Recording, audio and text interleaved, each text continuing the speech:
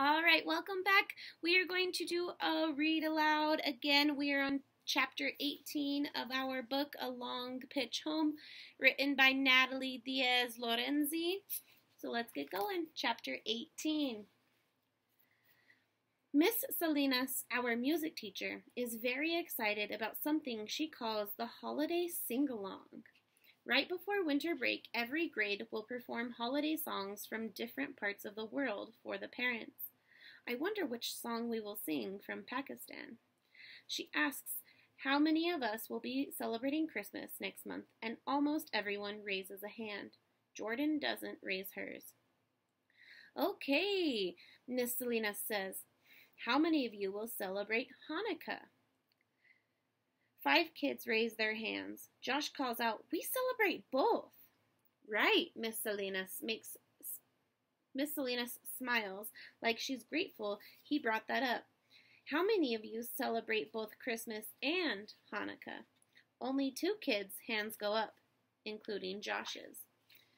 You two are in luck because this year Hanukkah begins on Christmas Day.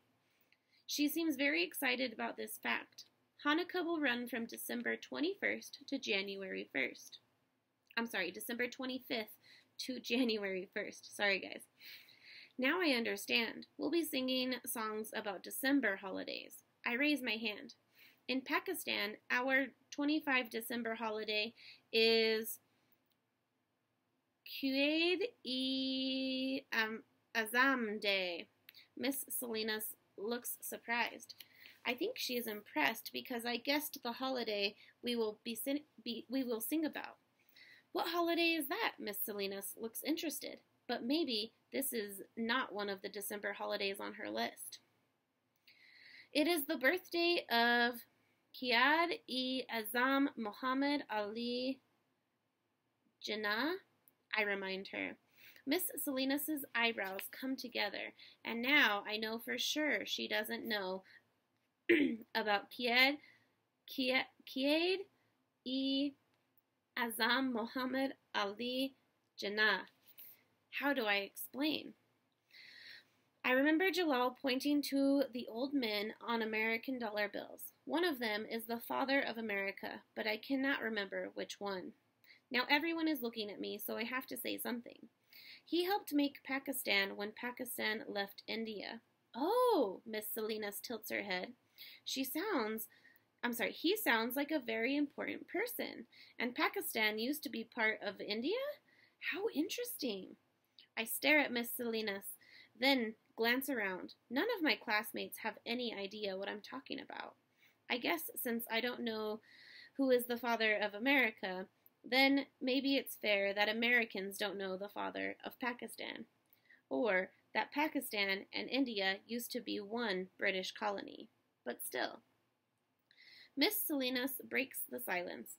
That leads right into our next holiday. Who celebrates Diwali? The Festival of Lights. That holiday isn't in December. Akash and his family celebrated it about a month ago, near Halloween time. Miss Salinas holds up her finger like she's ready to count all the kids who celebrate Diwali. No one raises a hand. Okay. Miss Salinas looks around. How about Ramadan, then? I raise my hand. I am the only one. Wonderful, Bilal.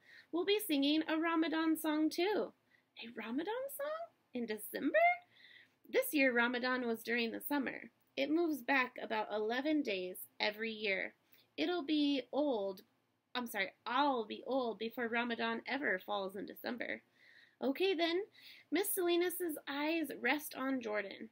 Does anyone celebrate a holiday not on our list? She noticed that Jordan didn't raise her hand for anything. Jordan folds her arms and looks at her shoes. No? Okay, then. Our program is set. Let's begin, shall we? Miss Salinas plays recordings of all 4 songs. Most of the kids sing along to the Christmas and Hanukkah songs. One about a little town somewhere, and the other about a clay thing called a dreidel. No one sings along to the Diwali song, and the Ramadan song, I've never heard of it. It's in Arabic, so I don't understand most of it. Later, when I get off the school bus, I have to jog to catch up with Jordan. Wait! She looks over her shoulder and slows. Hey, Bilal. I fall into step beside her. You didn't raise your hand in music class. She picks up her pace, and I have to take long strides to keep up with her. We celebrate Christmas. I nod, but I do not understand. Why didn't she raise her hand then? It's just, my mom and I celebrate it when my dad comes home. Oh, I wish I could say more, although I don't have all the English words I need. I try anyway. We left my father one day before Eid ul-Fitr, the last day of Ramadan. Jordan looks confused. Ramadan lasts 1 month, and when it ends, Eid begins.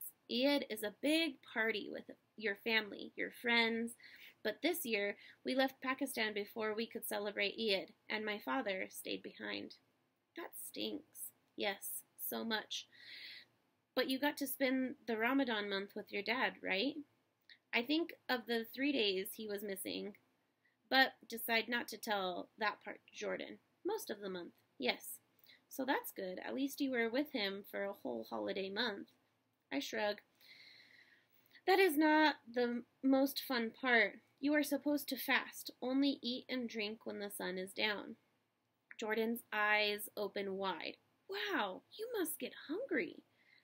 That is the point, to understand how people feel who do not have enough to eat. She nods, and I think she's impressed. I don't know if I could do that, she says. Neither do I, actually. Jordan looks surprised. I have never done the fast before. I have always been too young. This year I want to, but Ami, my mother, said I should wait until next year. You lucked out. I shrug. It's hard to explain that fasting is not a burden. It is something grown-ups do and something that I want to do. Jordan kicks a pine cone, sending it flying into the street. My mom and I open presents from our relatives, Uncle Matt and Aunt Carol and my little cousins. My grandparents send gifts too, but I save one present for my mom and she saves one for me, and we have one present for my dad. When he gets home, we put up a fake tree and we open our presents.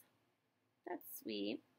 Jordan's faraway smile makes it seem like she's watching a movie of her family's Christmas in whatever month they celebrate. We walk in silence all the way to her house, stopping at her front yard. Jordan asks, "Any news about when your dad is coming?" I wish I knew. Not yet. Jordan nods and shifts her backpack from one shoulder to the other. I bet you'll hear something soon. As she walks to the door, I think about the idea of having Eid with my father when my father comes back. We could have the same foods. My mother, auntie, and Hira could get henna designs on their hands. We could go to the mosque and thank Allah for bringing my father back. I wouldn't even care if there were any gifts. Having Baba back would be enough. The day of the holiday sing-along has arrived, and you'd think Miss Salinas is prepping us all for a Bollywood production. She flutters around at our rehearsal, making sure we're all in our places, up on the gym stage. The 6 classes of 5th graders stand on 4 tiered rows of risers, with the front row on the wooden stage floor. The gym has been transformed into a winter wonderland. Miss Salinas calls it. Strings of tiny white lights drape from the center of the ceiling to the basketball hoops on the 4 sides of the gym. One entire wall is covered with the snowflakes we made. The silver glitter glued to the snowflakes makes them look like they are sparkling in the sun. From here, you'd never know my ugly snowflake is up there with all of the other beautiful ones. My classmates started making them yesterday while I was in ESL class. I was late getting back to Mrs. Wu's room because Mr. Jacobs had asked me to do a reading test. He thinks I'm doing such a great job in English that maybe I won't even need ESL classes much longer. I couldn't wait to tell Mrs. Wu. But by the time I got back to class, bits of paper were everywhere, and kids scurried around the room cleaning up. Jordan showed me how to make a hurried paper snowflake, which reminded me of Dado's lace scarves. But my attempt at paper snow didn't look at all like lace. It looked more like a tattered tissue you'd find on the floor at the end of the school day. Looking now at the snowflakes up on the gym wall, I can only hope mine is way at the top where no one can read my name. Maybe I should have written in Urdu letters. Bilal? I blink. Mrs. Salinas is looking at me. Ah! No! I lost my page. Okay, there we go. Whew. That was quicker than I thought it would be. I said, let's run through the Ramadan song first. She jabs her thumb over her shoulder at the instruments set up along the front of the stage. The kids standing in the rows below me move aside so I can step down and join the other instrument players. I find the xylophone I am supposed to play and sit next to the kid with the silver triangle.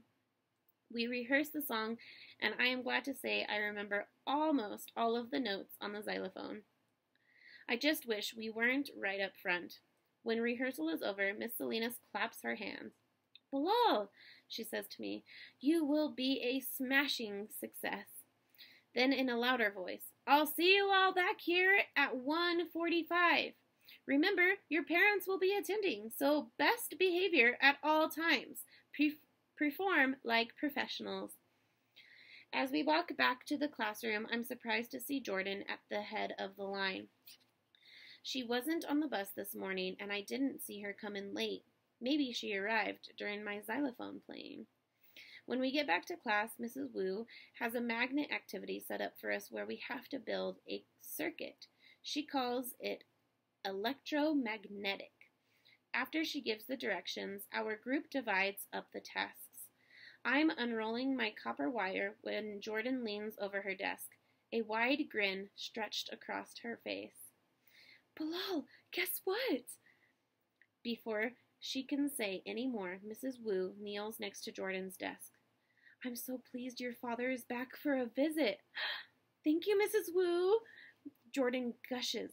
Mrs. Wu pats her shoulder and moves to the next group. I stop my copper wire half unrolled and stare at Jordan. Your father? He is back? She nods so fast her freckles blur. For 5 days. He surprised us this morning. He won't be here on Christmas Day, but it's better than nothing.